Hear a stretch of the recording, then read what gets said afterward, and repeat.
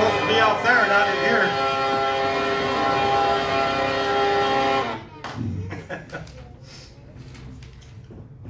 Hi there, kids. You know what I am? Baseball man. Face round. Baseball player. Your hat says face round. That's exactly right. I'm a player on the Faith Realm team. See, that's so. Yeah. This is my uniform. Oh, by the way, my name is Babe Truth. What? Babe Truth. Yep, that's right. And like our uniform colors here, black and white, they're like God's Word. Everything's black and white, either right or wrong. There is no gray area. That's why our uniforms are black and white. Anyway, thought I'd come here tonight to teach you kids about baseball. Ooh. And biblical things. You know, Jesus taught in parables. Did you know that? No. So did Paul. You remember Paul? He used everyday things to illustrate God's Word. Like in Ephesians, for example. Now, Ephesians, is that in the Old Testament or New Testament, kids? Oh. Strike one. No. Foul ball. You're right. It's the new. Ephesians 6:11. This is what Apostle Paul wrote. Put on the whole armor of God that ye may be able to stand against the wiles of the devil. Now, you know why Paul used illustrations like that? Well, back in Paul's day, there were a lot of Roman soldiers around. And they had their armor and stuff. And people would see those soldiers every day. So Paul knew that he had to use an illustration of something that people would look at every day to remind them of the lessons and principles he was teaching. Anyway, that's what I'm going to do tonight. I'm going to use baseball to do the same thing. How many of you kids like baseball, first of all? Any of you kids like baseball? Johnny, man, if you do. I play t-ball. You play t-ball, okay. That's good. Now, baseball, of course, is a sport. Amen? Amen. Now, I looked up that word, sport, or rather sporting, in Strong's Concordance. You know what Strong's Concordance is, kids? No. Some of you little kids might not know. Some of you adults should know. You teenagers maybe might know. It's something that has every word that's in the Bible. And I mean every word. And it tells you where you can find that word. And so if you want to do a word study, that's where you go. Now, it's not a substitute for the Bible, of course, but it's a good help. But I couldn't find the word sport anywhere in the Bible. But I did find the word sporting. Kind of sounds like sports, doesn't it? And the only mention of it, well, kind of anyway, is in 2 Peter chapter 2, verse 12 and 13. Let me read that to you real quick. Now, this is kind of important. But these, as natural brute beasts, made to be taken and destroyed, speak evil of things that they understand not, and shall utterly perish in their own corruption, and shall receive the reward of unrighteousness, as they that count it pleasure to riot in the daytime. Spots they are and blemishes, sporting themselves with their own deceivings while they feast with you. Now, kids might be wondering, what in the world has that got to do with baseball? Would you like to know? Shout amen if you would. Amen. Are you sure? Yeah. Heads up.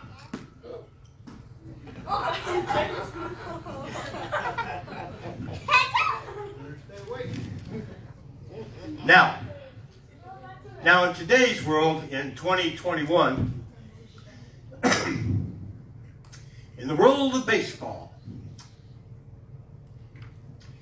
it's kind of a shame that a lot of players nowadays, they refuse to sing the national anthem or recite the Pledge of Allegiance because of their political beliefs. Now, you kids think that's right? No. Of course not. That's not right. Now, that scripture I just read you a minute ago, you know, that explains those people to a T, doesn't it? Yeah. And that was written 2,000 years ago. So in a way, it was kind of prophetic. Which reminds me of something else. Baseball. You know when it all started? When did baseball begin, you think? Hasn't been around all that long, relatively speaking. It was invented back in the 1800s, in 1839, by a fellow named Abner Doubleday. Some of y'all probably never heard of him. And it was in Cooperstown, New York. Now, the first recorded baseball game happened 10 years later, which would have been 1849. Now, this is 2021. Baseball's been around quite a while, hasn't it? It was here before basketball and football. It became America's #1 pastime. Church ought to be #1 pastime, amen? Amen. That's kind of a weak amen. Amen. Okay, she's getting filled with the Spirit, I can tell. Now, I'm just going to take a few minutes here to explain how baseball is played. For some of you real little kids, you might not know this. Now, first of all, in baseball, you got 2 teams. You're going to be on one team, and there's going to be other people on another team. Now, each team has 9 players. Now, there's 4 bases. Now, this right here is called a baseball diamond. You ever see a baseball diamond before? No. That's what it looks like. Shaped like a diamond, see? Now, there's going to be 9 players. Now, right up here, this is called the home plate. It's also where you bat from. Okay? That's where that guy stands up there with that bat. Now, way over here, that's called first base. Now, way back here, this is called second base. This is called third base. And when you run from third back to this home plate, you hit a home run or you got a home run. It's kind of what the game's all about. But this is where you start right here. Now, behind that batter, the guy's up there with the bat, there's somebody standing right there behind him. He's got his hat on backwards, got a little cage in front of his face. He's called a catcher. You know why? Because he catches the balls that are thrown. That's exactly right. Now, he belongs to the other team. He's not on your team. Now, behind that catcher, there's a funny-looking fella. He's got a, looks like a turtle thing on top of him there to protect his body and stuff. He's called an umpire. And he's supposed to watch those balls coming across and tell if they're a strike or a foul ball, or he's supposed to watch anyway. Sometimes they don't. Now, the pitcher, he's going to throw that ball to that catcher back there, and that batter tries to hit that ball with the bat. Like that. Sometimes he swings and misses. Now, if you swing and miss, what is that called? Strike. That's right. Strike 1. Now, you get 3 strikes. Now, if he did hit that ball, he's going to try to make that first base before anybody catches it. Now, if they catch it out there, he's out automatically. But if they don't catch it, they're going to try to throw it to that first base before that batter gets there. So you got to run mighty fast to get there. Now, supposing that batter got struck out, well, the next batter comes up. He's going to try the same thing. Now, he might get a hit, he might not. He might get struck out too. Now, if that happens 3 times, the teams are going to change. Your team's going to go outfield, and the outfield's going to come infield. Because that's called an inning. There's 9 innings in a game. Remember that. Now, when a batter hits that ball, when it goes way up in the air, and that guy way out there in the field, he's going to be looking up there, and he's going to want to catch that ball.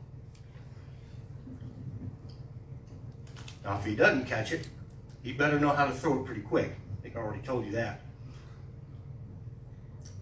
Now, the object of the game is to get around all them bases. Sometimes, and this has been my experience, I've hit that ball so far that it went way over that fence, way over there. That's called a home run. Nobody caught that ball. So you're able to run all the way around those bases. Nobody going to stop you because they don't have the ball. Now the goal is to get to home base. Now the team with the most runs, that's what that's called, Win. they're going to win. That's exactly right. Yeah. Now y'all might be wondering, how can baseball illustrate God's principles? I know you're all probably wondering. But before I do that, you kids like jokes? Yes. Shout amen if you do.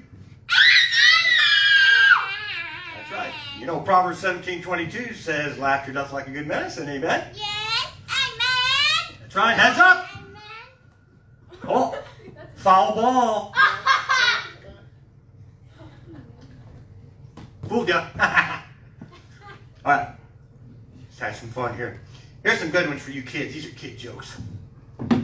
Why are frogs good baseball players? I Because they jump. No, because they're great at catching flies. Lime. Here's one for you. Why don't matches play baseball? Because of flammable. Because they get one strike and they're out. I know these are goofy and corny, but they're funny. Do you know that baseball is 90% mental? The other half is physical. What? That went over your head, didn't it? Why are baseball players so rich? Because they play on diamonds. Okay. Now, here's where we can use the game of baseball to illustrate God's Word. I was just playing with you right there.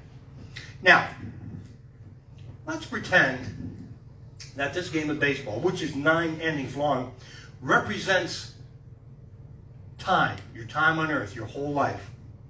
And each inning that is played will represent, say, 10 years. And the entire game is during your lifetime here on earth as a Christian. Now, that's very important, though. Now, home plate, we're going to call that home plate heaven, because that's where we're eventually all going to go. Amen? Took you a couple of minutes to get there, didn't it? Now that other team is going to be the devil and the world and all the evil people out there. They're going to be throwing the ball at you when you're up the bat. And that devil, he's going to pitch you some fastballs and some curveballs, and he's going to try to strike you out. Now, his pitches are basically like his lies and his deceptions, his fiery darts, so to speak. Now, your bat, though, is the Word of God. And you must use it in faith, though. And hopefully you practice that faith, just like in baseball. When you're up there to hit, you just don't go up there the first time ever and hit the ball. You got to practice all the time. Same thing with God's Word and faith. You got to exercise that faith and practice it in order for it to work so you can hit a home run.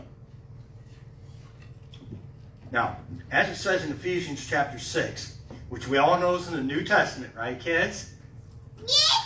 Okay. Ephesians 6, 16 and 17. Now, this is Paul writing again. Remember, he's using illustrations of things that everybody is familiar with. Above all, taking the shield of faith, wherewith ye shall be able to quench all the fiery darts of the wicked. And take the helmet of salvation and the sword of the Spirit, which is the Word of God. So that bat's kind of like your sword, the Word of God. Now let's suppose you do hit one of the devil's curveballs. And hopefully you will. And you make it to first base. Now the next batter up on your team is going to try to get a hit too, so you can move to, what base is that? Second base. Now, in order for you to get there, that next batter's got to get a hit, make it to first so you can get to second. And it's very important you to know that you're not the only one on the team. There's other team members there, and you all must be in one accord to win. Same thing with church. If you want to win people over and you want to operate in faith, you need to be all in one accord. All on the same team. Amen? Amen. Don't you go to sleep on me. No. Now, sometimes, maybe the devil might strike you out. But remember, there are 9 endings, remember? And you'll get another chance at the bat. Now, sometimes this is something that happens occasionally. You get hit with the ball that's pitched at you. So you're up there getting ready to hit that ball that devil's throwing you, and say it hits you. Ooh. What do you think happens when that happens? You know what you get to do? It's called walk. You automatically get to go to that base.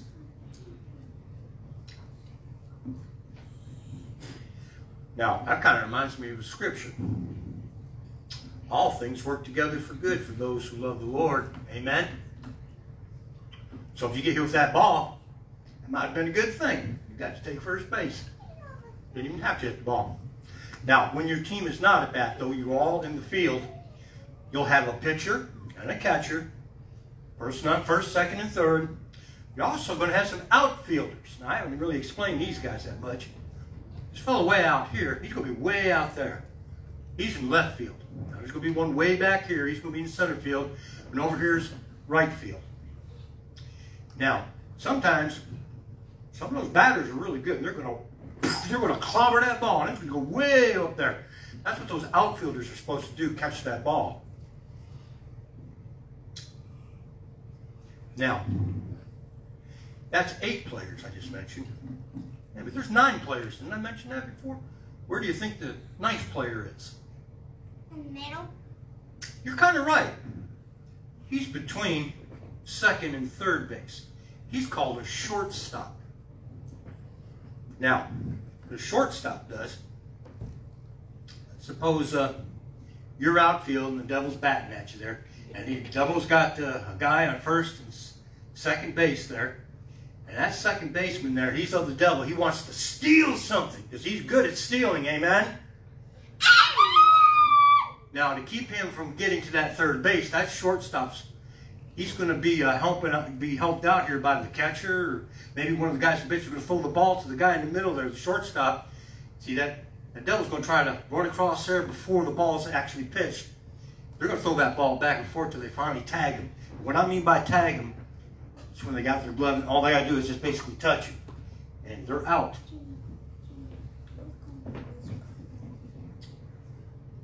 Now, when you're outfield, it's kind of like you're in church. The devil's going to try to sow discord. All your members must be in one accord. Remember that now. Now, to strike out the devil's players, in other words, here's what you got to do. You got to be watching. You got to be attention. You got to keep your eye on the ball. That means you got to be aware of what the devil's doing. Now, he's going to try to keep you from getting that home plate, remember? He's going to try every dirty trick he knows. One of the tricks he knows, something a lot of you do here, that little cell phone thingy you got there, you spend more time on that than you do reading the Word. Sometimes. Well, guess what's going to happen during that time you're wasting? The devil's going to stick some stuff in there. And I might look innocent enough, some of the things you're looking at, but there might be some poison in there you need to watch out for. You're not going to win the game. Now, another thing, when the devil's up to the bat and he's hitting his balls out there, what we're all going to try to do is catch those balls and strike them out or catch them out. Basically what we're doing is we're going to expose the devil's lies and his false doctrines.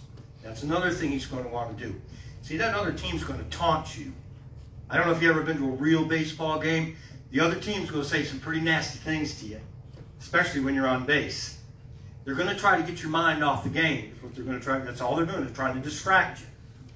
They're trying to distract you. Heads up! Ooh, that's a grounder. Don't go very far on that one. You always. Oh, I can hit him real hard if I want to. I just want to hit anybody in the head. Oh, wait a minute. Maybe I do. It's just a plushy toy. Just smile at a toy. Now, Our entire Christian walk in life is kind of like a baseball game. Our goal is to reach that home plate, which is heaven. Now, let me explain home plate a little bit better. Now, the devil's catcher is there as well. Now, he's going to try to physically block you from reaching home plate. I don't know if you've ever seen a baseball game. The guy on third, he's running towards home as fast as he can. Now, that catcher, he's going to stand in front of that plate, and he's going to try to block you from getting there. The devil's going to try the same thing. And he might physically try to stop you. He might give you some illness that you weren't aware you were going to get, maybe because you're slipping up a little bit in your Christian walk. I don't know. But he's going to try to trip you up. Now just remember, the devil is going to cheat every chance he gets. Now again, behind the catcher though, who's behind the catcher again? The umpire. The umpire is Jesus. He's going to judge every play that's played on both teams. Someday, you're going to find out who won that game. Now, I'll read another scripture to you. In 2 Timothy chapter 4. Now, is that in the New Testament or Old Testament? You know, Ezra? 2 Timothy? Old? Pastor's son. You really should. There you go. He had to kind of think about it, but he got it. Now, in 2 Timothy chapter 4, verse 1, this is what it says. I charge thee, therefore, before God and the Lord Jesus Christ, who shall judge the quick and the dead at his appearing and his kingdom. So he's the major umpire. Now, our pitcher, when we're in the infield there, he's our pastor or our teachers. He's the apostles or the prophets. They're the ones that are going to throw the word of God to the devil's crowd in the world. Now, he's a real important person. Now, we want to strike the other team out, so we need to read and study the Bible so we'll have the scriptures to do it. Now, you can't strike them out unless you know those scriptures, though. Oh, something I forgot to mention. The spectators in the crowd, in the stadium there, a lot of them are the secular world, and they're watching that game very closely. Watching sinner and saint alike. And they're seeing what's going to happen here. That's why we got to be a good team, a good witness to them. Because they're going to watch us. Okay, tell you what. Got one more joke for you. Actually, this is more of a story. I thought this was a real good one. There's these two old men that had been best friends for years, and they both lived to their early 90s. Suddenly, one of them falls deathly ill. His friend comes to visit him on his deathbed, and they're reminiscing about their long friendship. When the man's friend asks a question, listen, when you die, do me a favor. I want to know if there's baseball in heaven. The dying man said, we've been friends for years. This I'll do for you. And then he dies. A couple of days later, his surviving friend is sleeping when he hears his friend's voice. And the voice says, hey, I've got some good news and some bad news. The good news is that there is baseball in heaven. What's the bad news? You're pitching tomorrow. What's that? Heads up. Heads up. What about Lord? Got one more left to go. Who wants to catch it? Oh, almost. All right. Now, how many of you kids want to make it to home plate? Which is heaven? I know you teenagers probably do. Yeah, I see you raising your hand there. That's good. Now, first of all, to even get on the team, you know what qualifications are? You got to be born again. Now, if anyone want to be on this team, that's what you got to do. Now, remember, Jesus, he's preparing a place for us. He said, in my Father's house are many mansions. And if there's mansions, who knows? There might be baseball teams up there. Who knows? Now, also remember this. If there ever is a baseball game on Sunday, don't let it take the place of going to church, though. You know why? Because God's keeping score. Okay. So, play ball. Have fun.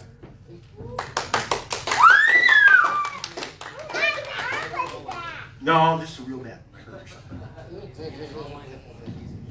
Look what I got.